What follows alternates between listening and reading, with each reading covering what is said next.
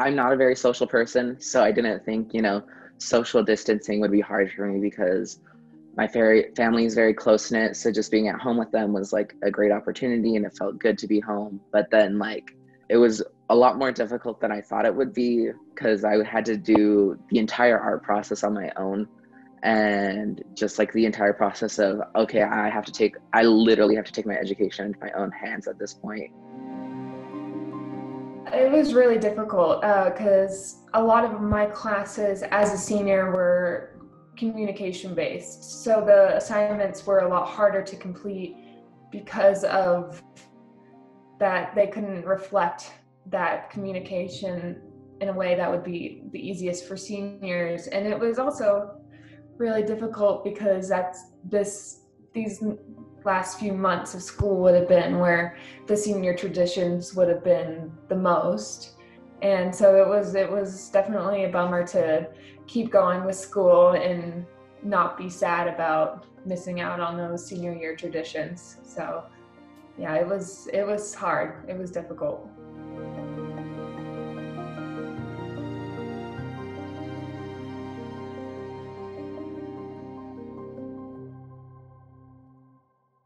The staff suggested to me, in as much as we weren't able to continue having groups and busfuls of students come to the high school show, that we give students K-12 ages an opportunity to express their concerns, their fears, the changes in their lives. I felt like the work that we exhibited through this show really gave a perspective and a voice to the students, and we could really understand what they were going through, how anxious they were about what was going to happen, the optimism of some of the students, the heartbreak of others, the worry about their families. And then again, just to document the students' experiences. As a museum, we're historians too, and we want to document history. And I think this 20, 30 years from now is going to be such important primary source material for people looking back at what was it like for school children in Utah during the pandemic. And these artworks and their artist statements will really give good insight for that. I was trying to show firsthand what the graduates of 2020 were feeling.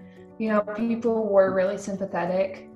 Just reading online and seeing people and posts about how bad they were feeling about the class of 2020. And the message I was trying to convey was how we feel, being at home, just getting our diploma online. Even if we didn't get our diploma necessarily online, we had to complete those classes online and having to finish our learning without any of our classmates or anything.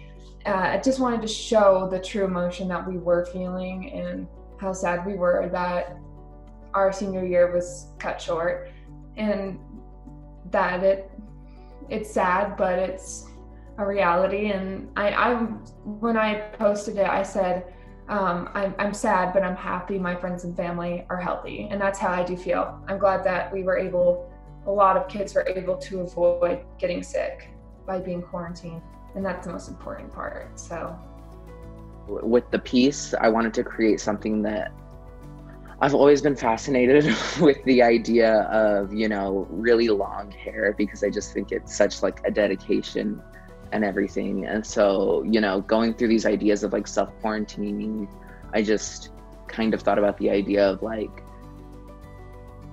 watching someone's hair grow is a way of seeing the passage of time. And so how like these past months have felt like forever. They felt like my hair grew out to the floor and drug around behind me, kind of like that was a part of who I was. I'm sitting at home on my couch playing my Nintendo Switch and my hair is everywhere, so that was kind of the idea behind that, was my hair being a way of telling like I've been sitting here forever. One of the things that I incorporate into my art a lot is this figure that is in the image. One of the things I struggle a lot with is gender identity, expression of self, and also connection with my cultural roots. It's really hard to understand, the gender roles in a society that's almost gone, a society that has been almost completely destroyed.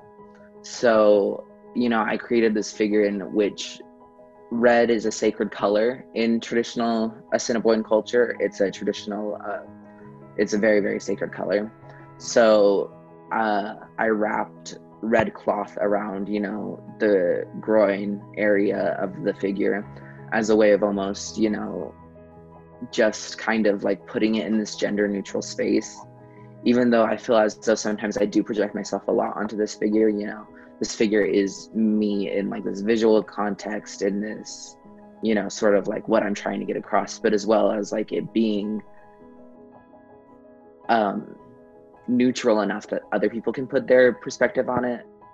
I think everyone has learned to appreciate school and what it means and actually going to school. So it's given me a major appreciation for that, and for my family, spending so much time with them in quarantine. It was actually really special for me, just being able to spend that time and be healthy and help our community with staying safe and preventing the spread. It's okay that we had to sacrifice our senior year to be able to go to school in the next fall. And that's what I was really focusing on.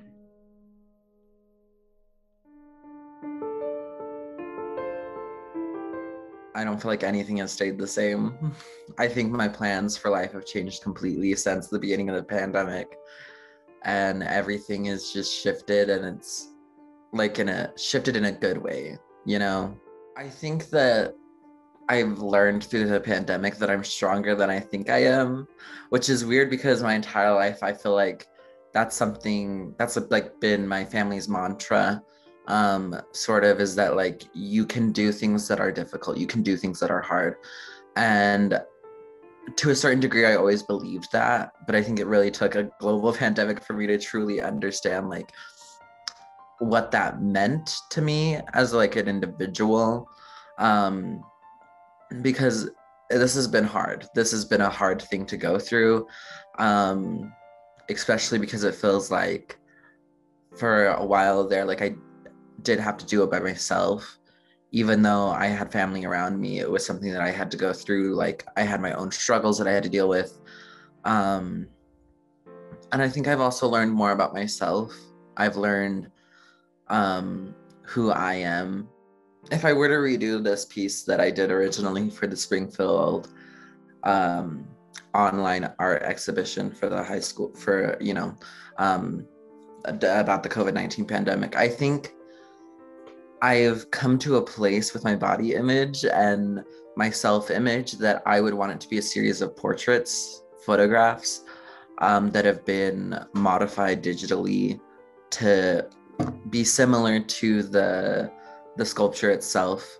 I love the sculpture and I love like the format that I can just display it, but I think, I kind of was like, oh, this is just anybody, when it really felt like it was me. And so I think because I've come to grips with my identity and with my body and with who I am unapologetically, I would want it to be me.